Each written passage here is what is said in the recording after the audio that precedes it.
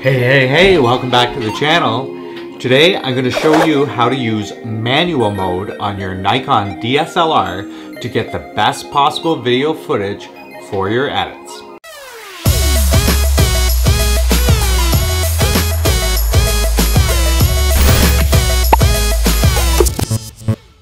So if you're new to the channel, my name's Travis and I love to film unboxing videos of cool new gear I get for filmmaking.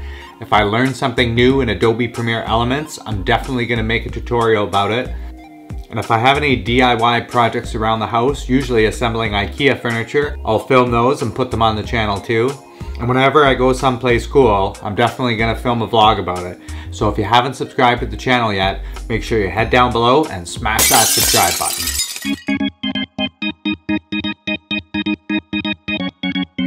So today I'm going to show you how to use the manual mode on your Nikon DSLR so that you can record the best possible video to use in your edits. So the first thing you want to do on the top of your DSLR is switch this over to M. Okay, so you see this here, you want to put that at M. So that is manual mode. So once you've selected manual mode on the top of your camera, the next step is to go into the menu. So you want to head to the back of the camera, press the menu button, and head into the shooting menu. Once you're inside the shooting menu, you want to go all the way to the bottom to movie settings. Click on movie settings and make sure that manual movie settings is turned on. Once manual movie settings is on, you're going to have a lot more options.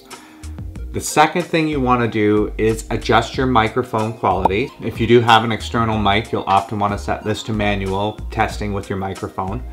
The next setting you want is the movie quality, and obviously you want it set to the highest possible quality, so we're going to set that to high. And then the last setting you have is your frame rate. So I particularly like to film my videos at 24p, and the Nikon cameras give you that option. So I am choosing the 1920 by 1080 by 24p. That's going to give you a more cinematic type of feel to your videos. Frame rates alone is a whole other video in itself, and I will probably put a video like that on the channel at some point in the future too. So now that we're on the topic of frame rates, this directly relates to the next setting. So if you decided to choose 60 frame rates, you want to set your shutter speed to 120. In my case, I selected 24 and the closest shutter speed I can get is 50. So I'm going to set my shutter speed to 50. Now that you've made your shutter speed adjustment, the next adjustment you need to make is an aperture adjustment.